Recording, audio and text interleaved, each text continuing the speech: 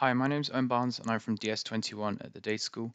In this video, I'm going to introduce you to the first and last function, which are both table calculations in Tableau, and I'm going to show you how you can use those to your advantage. We're also going to briefly cover some of the fundamentals surrounding the functions. So I've built out a very simple view here. We have month of order date, the index function, which is something that I covered in a previous video, first and last, and then we just have the sum of sales on text. As we can see immediately, index is starting from the 1. So for example, we have 48 marks in our view right now, and index will begin at 1 and then it will go all the way down to 48. This is slightly different though with the first and last functions, so they use zero-based indexing. So first here is saying that the first row that we have is January 2017 in this case, and then February 2017 is -1 rows away from the first value we have. And in the same way, but in a kind of reversed fashion with last, at the very bottom we have a 0 here, and then November 2020 in this case is 1 row away from the last value, which is December 2020. Something that's worth noting though before we move on is that the first and last and the index values are not tied to the dimension that we have in the view. So for example, if I just sorted now, which is now going to sort by the sum of sales in a descending way, the first, last, and index values don't actually change, and that's because they're not tied necessarily to the month of order date.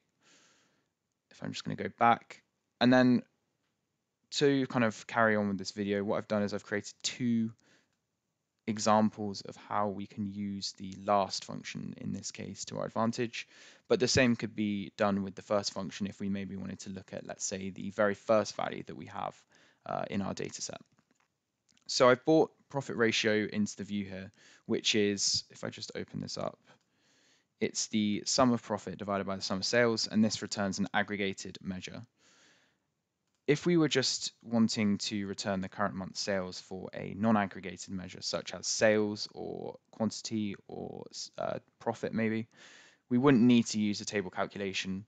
But the slight problem that we get if we were, let's say, using a level of detail expression with an aggregated statement is that the left-hand side, or the kind of part which lets you check if the month is corresponding to the current month or the maximum month, that's not aggregated, whereas the profit ratio calculation is. So one way to get around this is just to create a new calculation here, and we can just call this current month profit ratio. I'm just going to shorten it to PR. And all we need to do is say if last equals 0. So in this case, if last is 0, which is tied to December 2020, then return the profit ratio. End. And this is going to check everything in our view, and it's going to say is last equal to 0. For these, it's going to return nothing, but then for the December 2021, which has a last value of 0, it's going to return that value. So if I just drag this now into the view from the data pane, we can now see that our rows here are null, where last isn't equal to 0, but then where that value does equal 0, where last does equal 0 here, we do actually have that value returned. And what's nice is that we can then reference this in our title if we were building kind of a one worksheet KPI. So I can now just, if I just cancel here and then I just maybe bring this onto the detail shelf instead of having it in my measure names. If I now just go back into this and then I can reference the current month profit ratio here, and it's just going to show up in the title. We can do this for any of the kind of different aggregated KPIs that we want. In this case, it works quite nicely if we wanted to maybe compare it to the previous month, which would be last equals 1. And then we can build out a one worksheet KPI. The only thing that's worth noting here is that we need our months to be in the view because that's what our current month profit ratio is going to be computed by. So if I just edit this table calculation here, we can see that the specific dimensions is listing month of order date, which is what we need it to be computing by. In the second example, I wanted to I created a little scenario here where we can use last as a filter, but something that we can also do is we can use last to our advantage. So in the order of operations, the table calculations don't happen as quickly, they happen a bit further down compared to a dimension filter. So I've made a calculation here, which is just going to be checking the last 6 months. And this is just saying, is the month of order date bigger than the kind of 6 months taken away from the maximum of our date? So it's basically taking 6 months away from December 2020. And then it's just going to return true if it's kind of between those values. So November, December, etc., and so on until we are 6 months back will be returned. If I just add this to filters now, select true, we now have 6 marks in the view and we go from July until December. But what if I wanted to still be able to access that previous value? So in this case, June. Maybe I wanted to kind of create a comparison to the previous value, or I wanted to just see what the previous value was. But in this case, I need the view to only show the past 6 months. I've created a calculation here, which is just called the previous value. And this is just a lookup of the sum of sales, and it's just going back one. So this, in this case, for this value here, will be referencing June. In August, it'll be referencing July. In September, it'll be referencing August, and so on. And if I just bring this into the view, maybe if I put it on tooltip, if I hover over now, we're not actually going to be able to see that previous value for this month, so for July.